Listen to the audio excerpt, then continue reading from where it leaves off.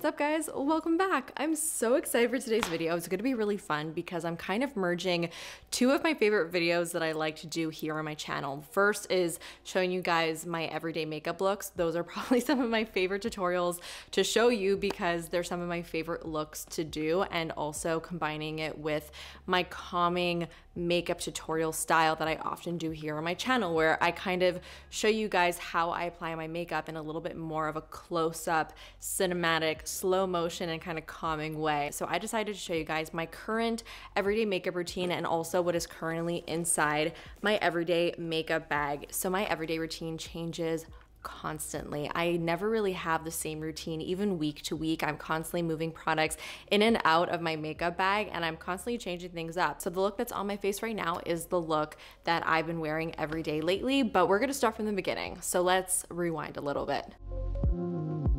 So the first thing that I like to do before any makeup application is, of course, to moisturize my skin. Today I used the Glow Recipe Watermelon Glow Pink Juice Moisturizer. This is a really nice one for underneath makeup because it's very, very lightweight and gel-like. It's not too rich or almost overly moisturizing. It really just keeps it nice and simple, just adds a nice base for your foundation to sit on. This isn't necessarily my favorite go-to everyday moisturizer. It's kind of just what I had next to me. Typically, I'll just use the moisturizer that I'm using at the moment, and right now I am using the Skin Fix moisturizer, but because I did use that already at the beginning of the day, I did want to use something just a little bit more lightweight because my skin didn't need like all that moisture right before applying this makeup. So this is what I put on all over my face before starting. As far as primer goes, I'm always on and off. I don't always use a primer in my routine, and lately I haven't, so there's just no primer in this makeup routine. I really just focus on keeping my skin nice and moisturized, and a moisturizer does that perfectly. So now moving on to the current foundations that I'm keeping in my makeup bag. I have basically three always at all times. I always like to have something more medium to full coverage, more of like a light coverage tinted moisturizer, and then something that is really, really light coverage. So depending on my mood, I know that I have it right here in my bag ready to go. Bobbi Brown Skin Longwear Weightless Foundation. This is a foundation that I always find myself circling back to. It's something that I often will re-implement into my routine after, you know, a couple months. Like, I'll get tired of it, but I'll always come back to it just because I know it's a foundation that really works very, very well for my skin. It has medium to full coverage. It's not heavy. It lasts really well throughout the day. And the shade that I have also matches me pretty much perfectly when I'm at this level of skin tone, which is typically in the winter time. The shade is Warm Sand 2.5.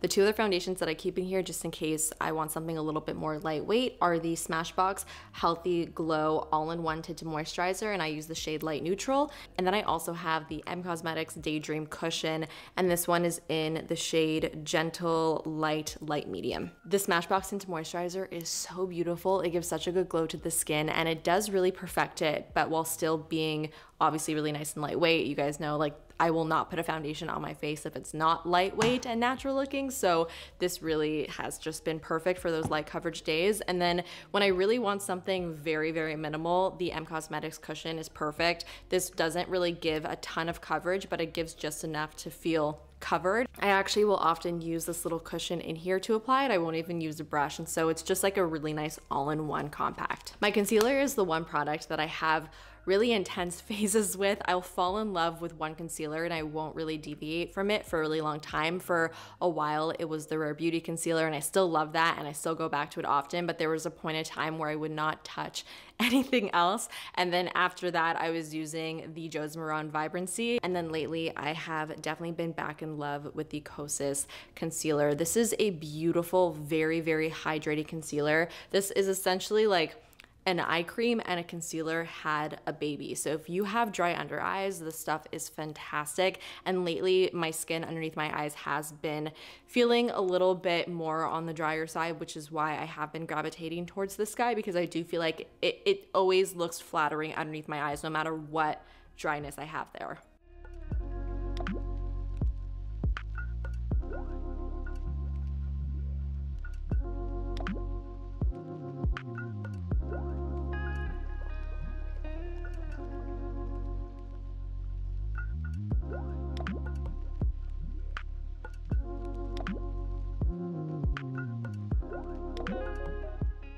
So to create really long wearing blush and bronzer looks, I've been loving layering creams with powders. I really love creams. As you guys know, I feel like I'm a huge proponent of cream makeup because it's so natural looking on the skin, and I love using creams on their own for that reason because they just look so dewy and fresh, but at the same time they don't last a long time on the face. It depends on the formula, but most formulas fade fairly quickly. It's kind of just the nature of using a cream. And so a good way to create a really long wearing blush or bronzer look is to layer a cream underneath a powder, because that powder is really good to lock it in. Now I always try to avoid setting my creams with their corresponding powders as much as possible, just because I didn't want to get rid of that nice glowy fresh look. But I find that if I use just a really small amount of powder, I don't totally lose that glow or that nice freshness that the cream provides, and it doesn't completely like mattify my face. It just locks it in enough so that it just lasts a really long time, and even longer than if I were to just use a powder on its own. So with that being said, I have found a new cream bronzer love. I'm so excited to tell you guys about this. I feel like this is a pretty underrated product. I haven't heard too many people talk about this. I'm actually doing a lot of research right now for a cream bronzer showdown part 2 video that I'm planning, and I purchased so many different types of cream bronzers and blushes to test out, so stay on the lookout for that video because it's going to be coming soon. Through that whole testing process, I pretty much fell in love with the Tarte Breezy cream bronzer in Seychelles. Or is it the Seychelles bronzer in Breezy? I'm not 100% sure.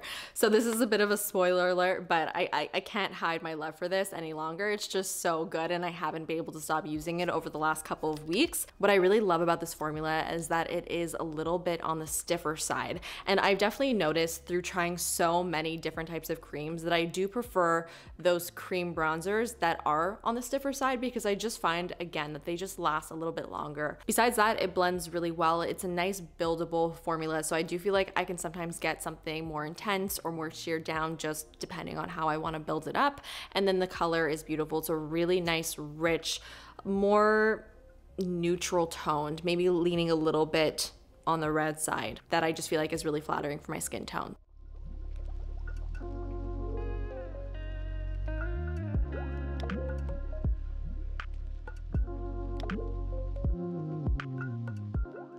So after I apply my cream bronzer, I go in with my cream blush. I don't set my bronzer just yet. I do kind of like to have all my creams laid down before I start putting any powder on my face. I just feel like it makes the most sense that way. This blush is definitely very fancy, and I did purchase this specifically again for that cream showdown video because I really wanted to see if it was worth its insane price tag. I think that this is maybe around $70 or $80, which is so ridiculous, especially for a cream blush. And I'm gonna tell you right away, I don't think it's worth this price. However, I can't help but just really love this blush. And I mean, I purchased it, so I'm gonna use it. So this is the Kajir, I think that's how you say the first name. I keep on forgetting how to pronounce it, but I think it's Kajir Weiss cream blush in the shade Sun Touched. And I bought this shade in particular because I thought that it would be a really beautiful sunburnt blushy shade, because those are really some of my favorite shades to wear in a cream formula, because it just gives you that I was just in a sun type of look, which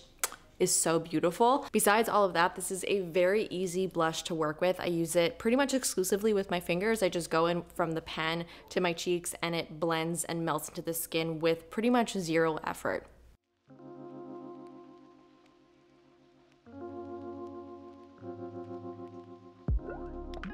The Wet n Wild blushes are some of my favorite drugstore blushes, and this particular color, Mellow Wine, has been one of my favorite blush shades for a really long time. Like, this is basically the powder version of this cream blush. You could see it's pretty much almost the exact same tone, which is amazing. So again, even though I'm layering this on top of the cream, it's not changing that beautiful color that I love so much. It's really just doing what I want, which is setting it in place.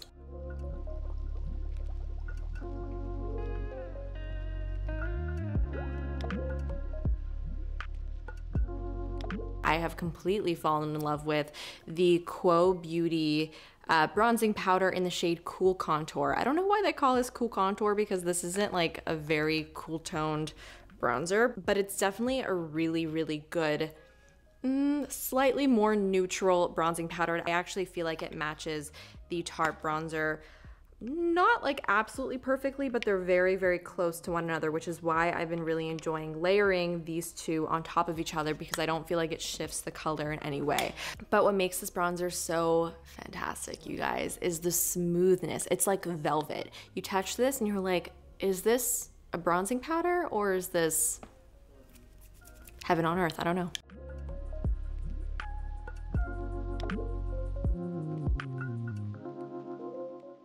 This is my Pat McGrath Labs Skin Fetish Sublime Perfection Setting Powder. This is a loose powder. This one is in the shade Light 1, which does have a little bit of like a pinky undertone. It's not super pink, but there is that pink undertone there. It's really funny because when I first tried this powder, I didn't love it. I actually don't think it blew me out of the water at all. But recently I rediscovered it in my collection. I tried it out again and I completely fell in love with it, and it's been the only powder that I've been using on my face for the last couple of weeks. This powder does the most amazing job in blurring, smoothing, and just making your skin look like it's literally face-tuned. It's insane. It also does a really good job of brightening up the face a little bit because this is more of like a lighter powder, and because it has that slight pinkier undertone, it does give that little bit of brightness that I think is just really nice and flattering. And so I've been putting this underneath my eyes, on my nose, on my forehead, on the sides of my nose, and or kind of around my mouth chin area. I do like to set pretty heavily around this area because that's where my mask goes, and so I want my foundation and everything that's there to be set down. I just really like a powder that makes my skin look, you know? So moving on to the eyes, when it comes to everyday eye makeup, it's almost always very, very simple. I don't like anything more than 4 steps on the eyes. Even 4 is kind of pushing it. I'd rather be like a good 3-step routine. I feel like that's a nice sweet spot. But lately, the little spice that I've been adding to my everyday routine is using pink tones on my eyes. They're not like super crazy intense pink tones, but it's that little hint of pink that I feel like just adds something a little bit different to my eye look than what I typically do, which is like browns. So I've been loving using these two guys on my eyes. This is the Smashbox Always On Cream Shadow in the shade Rose, as well as the Pat McGrath Labs Mothership Rose Decadence Palette. So let me first start off first with this cream eyeshadow. This is such an easy cream eyeshadow to wear. I know a lot of the times cream eyeshadow can be kind of intimidating and somewhat difficult to work with, especially if it's not the right formula. I really love cream eyeshadow because it's a great one and done type of product, and especially when it comes to everyday, I do really like the simplicity of just putting one product on my eye and kind of being done with it. This does have kind of a soft matte finish to it. It's not a super sticky or creamy texture, and because of that texture, it just is so easy to blend out and to just quickly kind of buff onto the eye.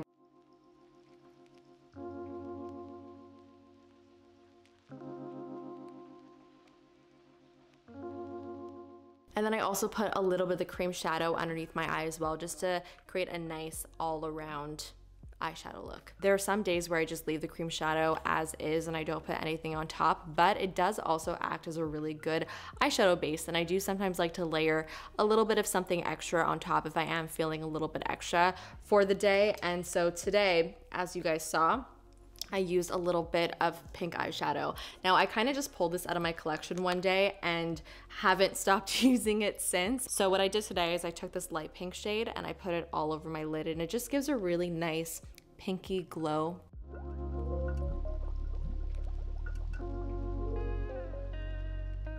And then I put a little bit of the dark purpley pink shade just right on the outer corner of my eye, kind of in place of a liquid eyeliner, to just elongate and lift my eyes.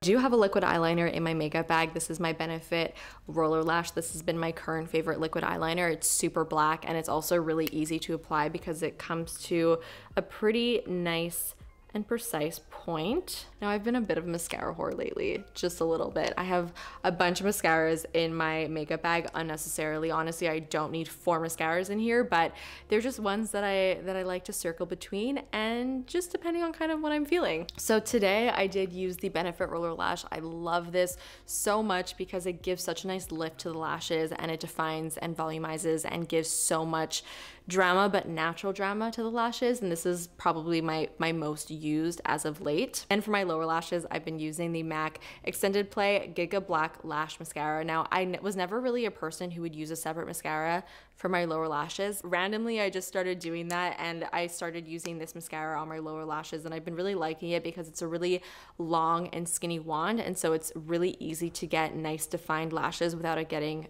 everywhere. Then I have my Dior Show Iconic Overcurl, which is a very, very dramatic mascara. This is kind of like the Benefit Roller Lash, but on steroids. So if I want a really dramatic lash look, I go with this.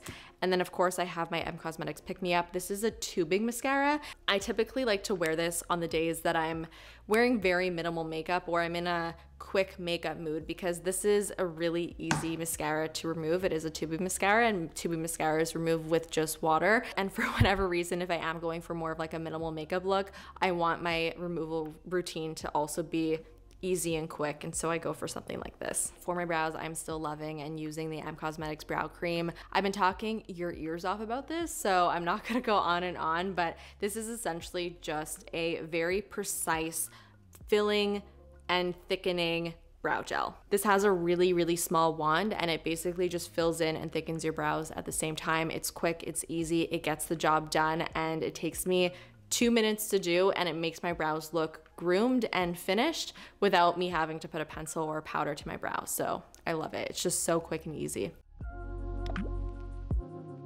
At the end of my makeup application, I actually forgot to apply my highlighter. I would have typically applied this when I was applying all of my creams, but it kind of just escaped me. This is my Charlotte Tilbury Hollywood Flawless Filter. This is such a gorgeous glow from within highlighter, and for day to day, I really don't want anything super intense. And you can see on my cheekbones right now, it just gives a really nice soft glow to the face.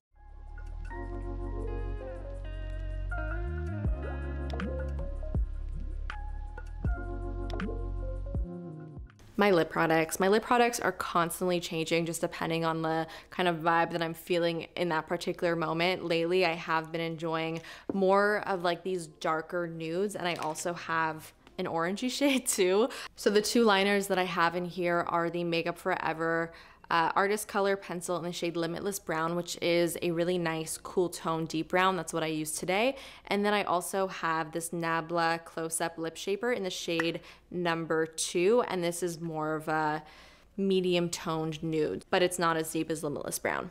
So I have these two options over here.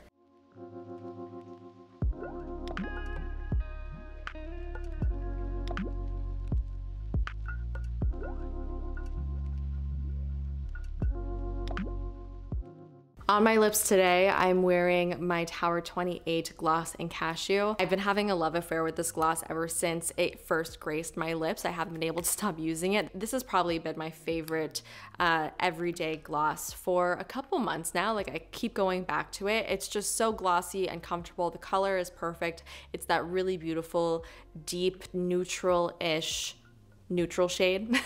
And I just find it really flattering, and I think it works really, really well with Limitless Brown. They match each other perfectly. Then I have a Slip Shine lipstick here from Fenty. This is in the shade Make Outbreak, and it's a really pretty light nude. It's very, very shiny and super flattering on the lips. And then last but not least, I have my M Cosmetics, what are you called? Lip Cushion Tinted Lip Luminizer in Faded Clementine.